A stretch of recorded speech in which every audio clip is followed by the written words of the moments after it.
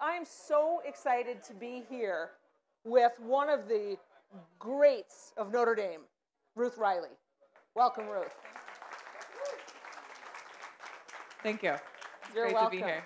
So you grew up not that far from here, right? In a small town. What's that? Tell us about that. Yeah, Macy, Indiana, right in between here in Indianapolis. Population 206, the last I checked. Wow. Yeah, so small town indeed. You could have gone anywhere. How did Notre Dame get on your radar screen? How did you end up here? Yeah, I was weighing obviously all the options, and the first thing you do is list out your priorities of what you're looking for in a school and in a program. And for me, the academic and athletic excellence with the faith component, I mean, there is no better fit for me than obviously Notre Dame, and it exceeded any expectations or hopes and dreams that I had for a school. So that's a big transition from 206 to Notre Dame. What was that like? What was that changeover for you? It was. I think my graduating class was 83, and definitely the tallest girl in school. And so for me, fortunately, it was close to home, so there's a comfortability factor. But I think coming here just really broadened my horizons. My teammates were an immediate family from all different walks of life. And I think just really shaped my paradigm of a world in a different way. And I was incredibly shy, so anyone who knew me, especially my freshman year, I think, just really shy, but started to really open up. Basketball obviously was a huge help in developing me as a woman, and really loved my time here. So that team, so you played 4 years, but the first 3 years, couple of appearances in the Sweet 16, and then you got to your senior year. Did you have any idea what might be coming up? Well, I had an idea of what our goal was, and I think senior year was a laser focus on understanding we had one more year to achieve what we had set out to do, and I think that everything that I learned, especially losing early in the tournament the year before, losing in the Sweet 16, the first years we got to the tournament, I think that we exceeded people's expectations my freshman year, and so I think that gave me a hint of what I could do the next 3 years, but unfortunately, junior year fell short, and that really, I think Niall and I we had 5 seniors, and it was really just a laser focus, and there was a lot of firsts during that year. Obviously, the first time a #1 ranking, the first time we were able to beat UConn at home in a sellout crowd, but I think even through all that, yes. Even through all that, the end goal was always to win a championship. And so I think that was the difference for us in that season. So you beat UConn at home, and you're still smiling. And then later that season, they edged you guys out, right? But then you got another chance to come back and play them again. What was that game like? Yeah, we lost to them on a buzzer beater in the Big East final, and it could have been a heartbreaking moment going into the tournament. But I think the reality was we knew that wasn't our end goal, and so anytime you beat Connecticut, though, you're gonna feel good about that. I mean, that's the great thing about having a rivalry and having a rival that's so good that makes you better, that elevates your game. So every time you step onto the court against someone like that. There's just a different edge for the players, for the fans, and it's something beautiful about college sports. But I think that losing was a disappointment in the moment. But ultimately, I think we had the confidence when the time came, even though that was a huge deficit. Well, and to at overcome. one point you trailed by 15 points in the game, and you ended up winning by 15. What sparked that comeback? Yeah, I think that it helped that we really just stuck together. I think going into halftime, you have 20 minutes. You have to lay it all on the line, and I think again we had gone through so much. I mean that team, we had that core together for so long that there was real trust and belief in each other. Obviously, Muffet's gonna prepare us well in order to step onto the court, and then you have to go out and make plays. And you have an opportunity of 20 minutes. Obviously, we came out in the third quarter. Back then, it was just a 20-minute half. were able to narrow that gap and then just kept rolling. So then you faced Purdue in an all-Indiana national championship game, and you struggled a little in that game. What did Muffet say to you? Do you remember that in the locker room to get you guys so fired up in the second half? Here's another practice run there. Yeah. I wish I could say that I remember what Muffet, her words, but I think everything that Coach said prepared us. So I have no doubt that what she said in that moment was exactly what we needed to hear. But it was a close game, and Purdue was a good team, someone we had faced earlier in that year, and Coach is just masterful at making sure that we're prepared for the moment, making the adjustments in the games, and I think ultimately, though, as a player, you will have to go out and make plays. So let's take a look at the end of that national championship game. You go to the line with 5.8 seconds left. Ruth Riley was 10 of 14 on the night from the free throw line, and when she was fouled with under 6 seconds to play, she did what she had always done. She knocked them down. A last-second shot by Katie Douglas glanced off the rim, and the Notre Dame women's basketball team had won the NCAA tournament. 34-2 overall, 15-1 in the Big East, and a national championship. 2000-2001.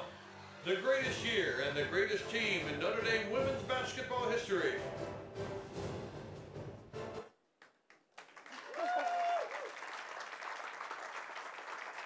So you hit the free throws, and you're on top of the world, but you know you have one more defensive stop before you can actually call it your game. How did you keep so much control during that time? And what were you thinking? Thinking that obviously we hope we get a stop and trying to figure out, where they're trying to go with the ball. Back then you can't call a timeout and advance the ball. We didn't have any timeouts left. So you definitely had to find your man quickly. We knew that going into my second free throw, they had called a timeout in between the first and second to try to ice me and call a play. But so we knew what our job was. They still got a good look at it, obviously, but we were able to get enough defensive pressure in there to come away with the win. After the game, Muffet was quoted as saying, "It's the same play we've been running all season. It's called get the ball to Ruth." End quote. That's my favorite play. What did it mean to you that your coach had that level of confidence in you to have that be the play? Well, that's the beauty about Muffet is that she gives you opportunity. She, you have the chance as a player to develop, to grow your game, and to make the most of it. And really, she allowed Neil and I to lead in a way that senior year on the court. And for me, to have a point guard as your head coach trust in your post player to call that play, we don't see a lot of post play anymore these days. So I think unfortunately, the play nowadays is a little different than what we saw back then. But I think for me, she ultimately had the trust in me, and I think that gave me the confidence to go out and perform. And I think that's one of her greatest strengths is that she empowers her players, and as we've also seen, she empowers women across the world. So before we go on to what you did when you're done, Muffet has said sometimes that she thinks her coaching has changed over the years. When you watch her coach now versus then, what are the differences? Well, what hasn't changed is her ability to squat in those heels on the sideline. I still don't know how she does that. Yeah.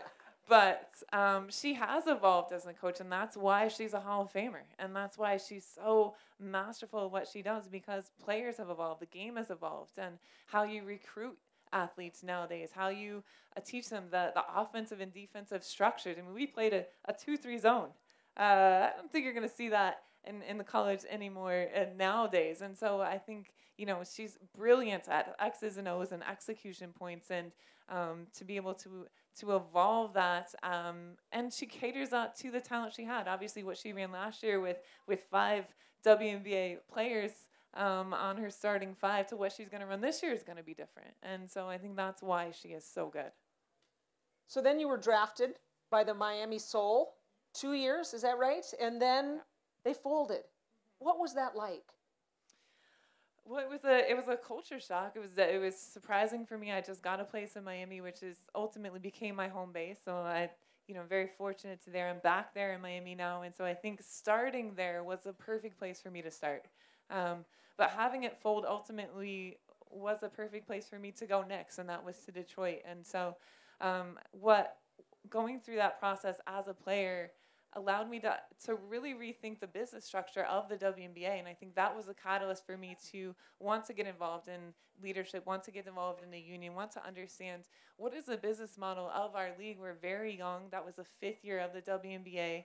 And I knew that I wanted to be an active participant in growing our game and growing our league. And so I think had I not gone through that fold and expansion experience, I probably wouldn't have been as committed to that aspect of the WNBA. So then you went to Detroit, and Detroit had a really tough seasons before that. Yeah. And then you appear. What happened? Well, we had a former Domer, obviously, as the head coach, and Bill Lambier. And so if anybody has heard of Bill Lambier or knows Bill Lambier or has watched Bill Lambier play, he's exactly what you would expect. Yes, he would appreciate the applause. He is... He's tough. He's physical. He is exactly what he looks like as a player. And so if you were a fan of the Bad Boys, you probably love him. If you were a fan of anyone else in the NBA, you probably hated him. But what he did was he wasn't athletic, obviously, but he was incredibly intelligent. And so he took me as a post player, kind of played in his position that he played with the Bad Boys, with those Pistons teams, and really expanded my game.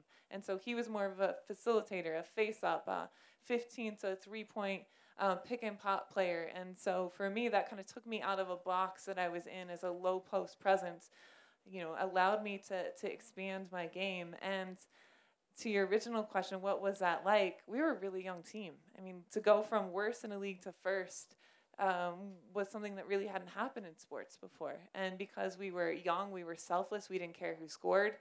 We just wanted to put on our shoes, get out and run, and we didn't care who our opponent was. We were just going to give them our best shot, and ultimately that shot landed in a championship. You took them to the championship, and you became the first player ever to be MVP in both the NCAA and the WNBA championships. Oh, but that's not all. In between championships, you played for a gold medal for the U.S. That's quite a string. How did you stay humble? Because you are beautifully humble, and somebody that we'll talk about this, somebody that gives back so much. How did you retain that part of you? Well, I think my faith keeps me grounded. And so that's a huge part of my life. And I think that for me, my faith gave me the opportunity to really just leave it out on the line. I could compete without fear of failure. It didn't matter the wins or losses. I wanted to give it all, really not for anything but the glory of God and the glory of the position he put me in. And I think there's also beauty in playing a team sport, because it isn't about you. It's about what you collectively can do, how you can empower your teammates, how they empower you to bring out the best in each other. And so I would say how I was raised is another big part. If you've ever known my mom, I think staying humble, you would understand quickly that if she ever thought I was getting overconfident, she would quickly let me know. So Bill Lambier, Muffet McGraw, totally different coaching styles. Share some thoughts on that. I mean, they couldn't be more opposite in stature and personality. I think that, the two things they have in common are Notre Dame, and they're both incredibly intelligent in different styles of delivery, though, obviously. I mean, Muffet does have that Philly, fiery spirit in her, and Bill has a very loud, obnoxious, straightforward tone. But I think that, they both brought out the best in you, but in very different ways. So it's so many questions. There's just, but what I do want to talk about is, you were the first female analyst in 31-year history of the franchise when you were hired by the Heat. You were really breaking ground. What was that like? I felt like a rookie all over again, going into, the MBA in that capacity, and, you know, becoming an analyst. I think as a player, I've always kind of thought the game as a point guard, as a coach, more analytical than probably just, getting out and playing depending on my athleticism or raw talent. I definitely would think through the game. So I think that helped me as an analyst. But it's not easy when you walk into the room. You're the only female, and that's happened countless times throughout my career as going from executive MBA here to general manager of the San Antonio Stars, and those situations. I'm in management, and I am the only female in the room. But I think that's what Muffet and Notre Dame has taught me, the value of worth and the value of worth of women, and I think that's something that I learned early on here at Notre Dame. Did you ever have to say anything to somebody who was maybe giving you a hard time? Put your shorts on. I'll take you on in a game of one-on-one. Yeah, I don't feel like I have to prove myself. Yeah. And so I think that I've heard those comments my entire career. I mean, everywhere you go, somebody's like, I could post you up, I could take you. And my comment is usually, I don't want to do that to you, because that would be unfortunate on your part, or it would be a block party.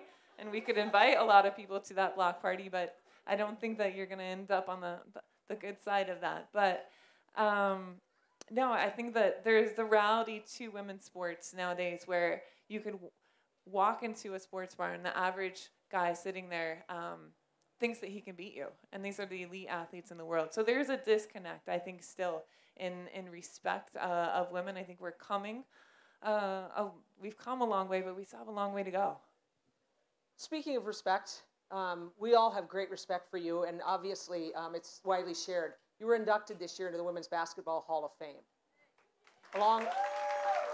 And tell us a little bit about that. Oh, it's just a tremendous honor. Something I would have never dreamed of growing up on a farm, that I would, my career would have that kind of impact, and that I would have that kind of experience to travel the world through sports, and what I was able to accomplish through that. And when you walk through the Hall of Fame, you see just the history of women's basketball, the women and men who came before us, paved the way. Coach Merck obviously is in there, so it was fun to celebrate with her. But for me, it was a really surreal and humbling experience. Stepping away from basketball, because you are so much more than a basketball player, and Nothing But Nets. What an incredible charity. You've done a number of different charitable endeavors in your life. Can you share one or two of those and what they've meant to you? Sure. I think the two kind of biggest umbrellas are the work that I have done throughout the continent of Africa when it comes to malaria or HIV prevention, and just to see how the platform of sports, you may not be able to speak a language, but you can, that gives me credibility when I step into the door, and then they see that I'm there because I care, that the MBA or the United Nations Foundations or other partners are there to provide life-saving resources. And so that has really, been, impactful and inspiration to me to see how I can do that. And then here in the United States, No Kid Hungry is a hunger awareness campaign. A lot of people don't understand the reality of hunger in our country, because it's something that people don't talk about, the stigma around that. And so that's something that I try to do locally and nationally here in the U.S. You have a great passion for giving back, and you talked about that in your Hall of Fame induction. We have a clip that we'd like to share. My life as a professional athlete has always been about something greater than the sport itself. Notre Dame taught me that service is a choice, a commitment, and ultimately, for me, a calling. It would be easy for someone to look at my height and my journey and say that it was simply destiny. There was an arbitrary chain of events determined by fate. But I believe that my life was designed for a specific purpose, and it has been my intent to live a purposeful and purpose-filled life to the best of my ability.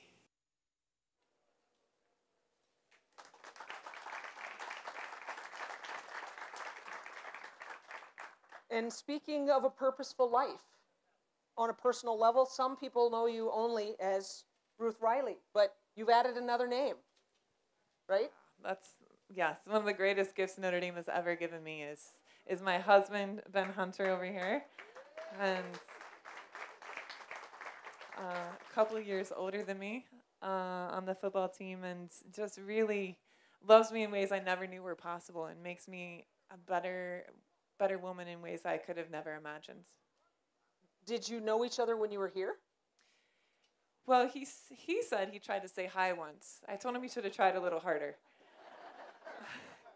But we did have a lot of mutual friends throughout our athletic circles, but we didn't connect. We connected when we came back for a football reunion and was hanging out with his friends, and the idea came to him that he should reach out to me. And so through our mutual friends, he did, and it's been a blessing ever since.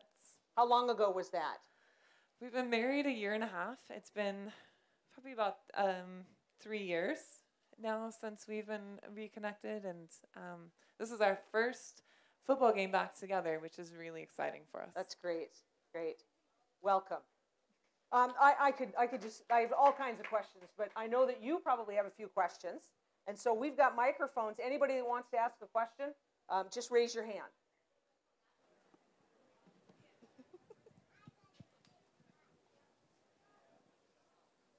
Yep, right over here. I'm just curious, coming from such a small town as you did, how important was that to the type of game you played, and to transfer into a bigger university, and make that kind of athletic change? That's a great question. I often would say to Coach, I don't know how you recruited me. I wouldn't have recruited myself coming out of high school. But she saw something in me potential-wise and understood the opportunity that I think she believed in my work ethic and understood the potential that I had. And so my freshman year was the hardest. It was a transition. I barely saw playing time the first probably fourth of the games of the season, and I've never spent more time working on my game than I did my freshman year throughout my entire career. And so I think I've always believed in the value of hard work, and not being able to have a smooth transition just made me work harder to try to step up my game to compete at this level.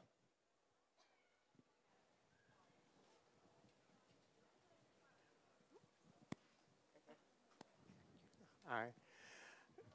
Coach McGraw last year talked about empowering women and how essential that was, how large a need that was. Any thoughts on coming back and giving some talks related to that topic?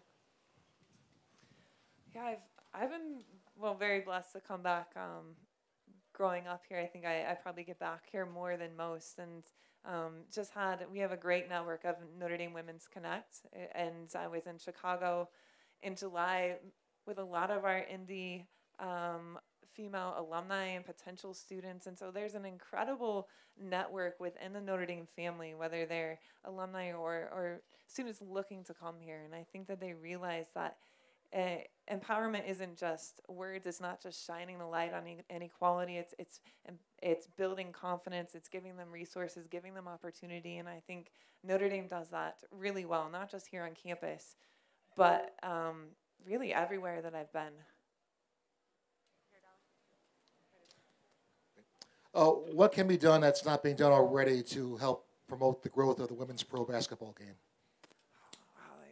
Don't get me started on that, but I will answer the short answer to that one. I think it largely has to do first with marketing. I think if you're not showing quality highlights of the talent and the capacity of women, and you turn on a TV and you don't see the amazing play that they're capable of. I mean, these are the best women in the world playing this sport, and you turn on a TV and you see them shoot a layup and a highlight that doesn't register as professional athletes.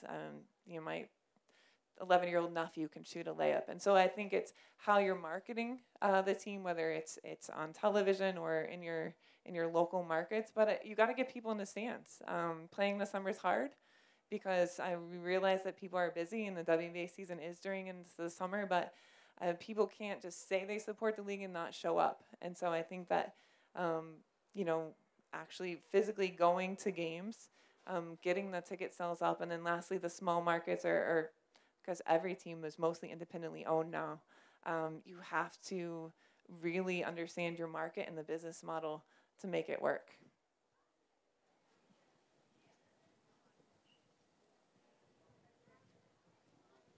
Hey, quick question. I know you have a great career here at Notre Dame, but do you have any contact with current, like, women's Notre Dame players or recent graduates in the WNBA, and do you play any kind of mentorship role for any of them? Well, thanks, Joe. I appreciate that question.